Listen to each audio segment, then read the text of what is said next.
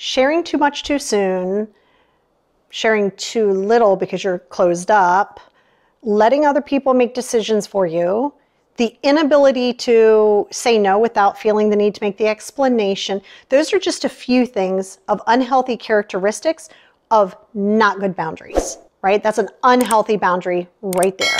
So we're going to talk about it, right? So let's kind of jump into that, right? Like you have to understand a healthy boundary. You guys hear me talk about this all the time. I know it's like I'm beating a dead horse over here, but you gotta get it. And it's going to keep happening until you integrate it. And you have to realize that just because somebody doesn't like what's being said or they feel some kind of way, you are not responsible for their feelings. They're not responsible for yours either. Okay, but you are responsible for protecting your space and your peace. And if you're not protecting your space and your peace, then you're not respecting your own boundaries. Okay, and like another thing, right, is, hold on, what do you want? Hold on, what are you doing?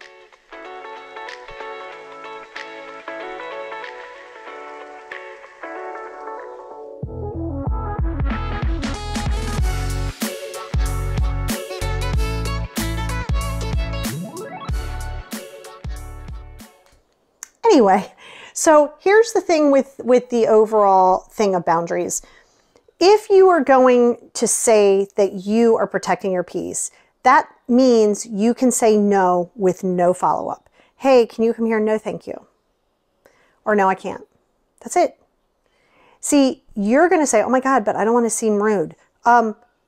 Over-explaining to give somebody tools to now utilize that against you, to now change it, to try to work around your why.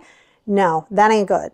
Okay. You may be perceived as rude. You may be perceived as extra, whatever the case may be. When you start getting your boundaries, you're going to have to be okay with that. If you're not okay with that, then you're not okay with the boundaries. People don't overstep boundaries. They attempt, but they can't overstep a boundary if you are holding a boundary that you believe in, which means you also don't overshare. To kind of go hand in hand with that extra explanation behind the no, you'll need to overshare everything. Everybody doesn't need to know everything. And then you have to be careful of going completely in the opposite direction and being like, I have a wall up, I'm not going to let anybody in. Neither one of those are good. Gray area, 50 shades, pick one, right?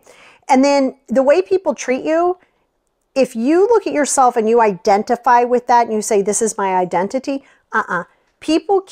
people are going to treat you incorrectly at times. I'm not going to lie to you. That is going to happen, but you can't control their narrative. You can't try to understand their why, but you can control the role in which they play in your life, right? Characteristics of good boundaries is no, complete sentence. Of sticking to your own time boundaries. I can come over for an hour and 45 minutes and you leave at the hour and 45 minutes, regardless of the manipulation tactics. To hold a boundary is spatial boundary, right? That's like physical boundary, emotional boundary, financial boundary, communication boundary, things like that. Believe me, financial boundary is very important because you don't just loan money to people. You don't just do those things, and people can't make you feel bad for what you're spending. So you also have to keep in mind if somebody goes, oh my God, I can't believe you spent $1,500 on a new bag. Okay, who cares? You know, that's what I'm saying. Your boundaries have to be in a space where you say to somebody, I am not allowing myself to be spoken to that way. That's a legitimate boundary. I do not allow myself to be spoken to that way. Or I do not allow myself to engage in conversations where I'm being spoken to in this fashion. That's it. And then you walk away or you hang up the phone. That's what I mean. A boundary has to be clear, it has to be concise, and it has to be consistent. If you are not practicing consistent boundaries, people will not consistently think that you're going to practice them. Then you're the little boy who cried wolf. But know that if you're trying to walk around people-pleasing everybody, you don't have boundaries. And you can't people-please people because people can only be good if they're in a good space.